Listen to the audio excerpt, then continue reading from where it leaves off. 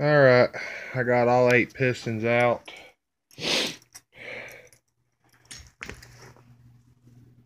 One bolt was stripped, so I had to do some weird shit to get it out. Let me grab a rag.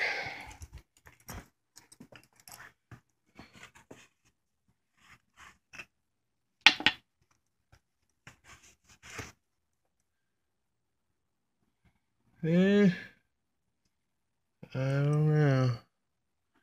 It's 10 under or what? See if I can find that label.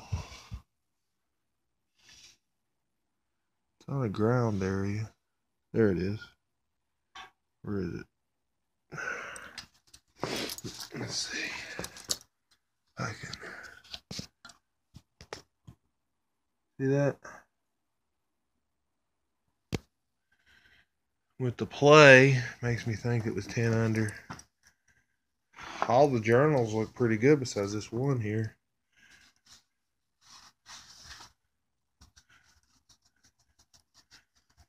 And that one's got like a little ridgy, but I think that actually might be a little rust. Just a little rust on the journal. Number 4 was the one that was a pain in the dick. And I'd have to grind and cut and beat with a chisel and everything. There's definitely some corrosion from sitting, but it looks fine other than the fact that the bearings are too loose. So might have to go that route. I guess I'll have to find out if the crank is that way or not, or if it's just the rods. I don't know. Alright, see.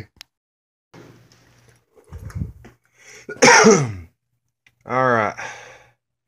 After a lot more of a pain in the ass, it should have been, the crank is out of this engine, along with all the pistons.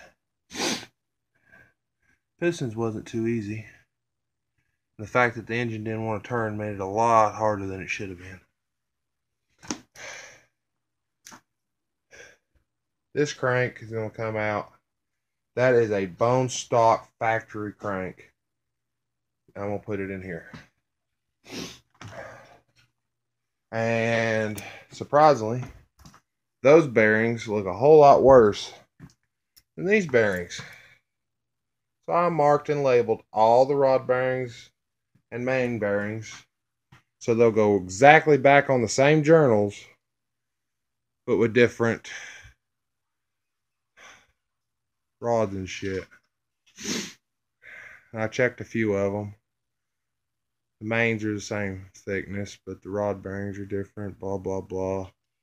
That crank, that engine, well, that crank, that engine, those heads, those rockers, with those pistons, which are all labeled. Because all them pistons came out of that engine. And every one of them is labeled.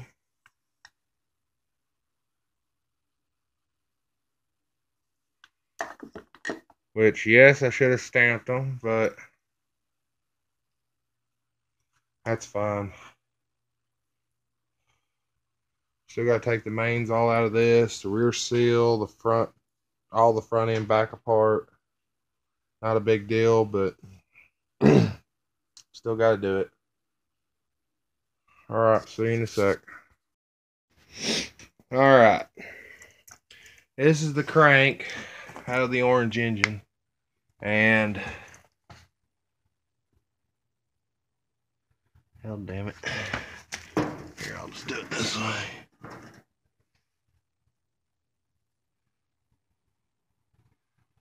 DNS. Something or another. It almost was, oh hell there.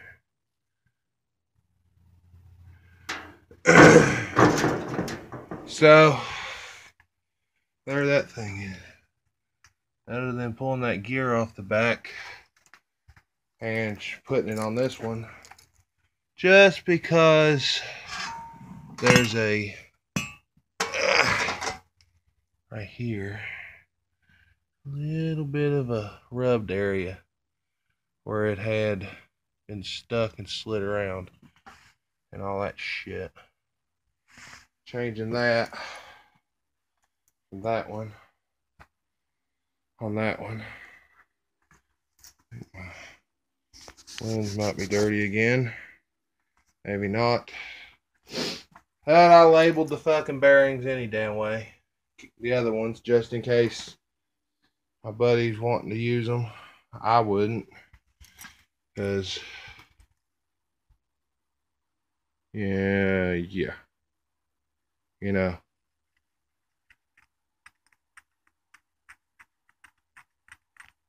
I don't know if you can hear that. Versus, ow, these. Yeah. Might be a blown up engine, but it's got better parts, so I'm going to use them. Of course, you know, take the best parts you got, build a freaking engine. I need to actually go through all this shit, determine what I'm using, what I ain't using, and everything else put in buckets.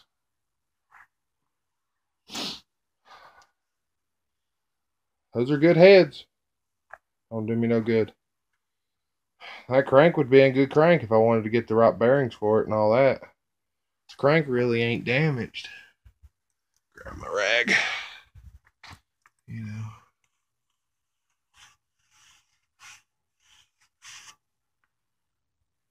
It's dirty. I'm using a dirty rag to clean it, but you know, leaving little streaks because of the rag. But it's not bad. The crank's not bad. It's just I'm cheap. All right, catch you in a bit.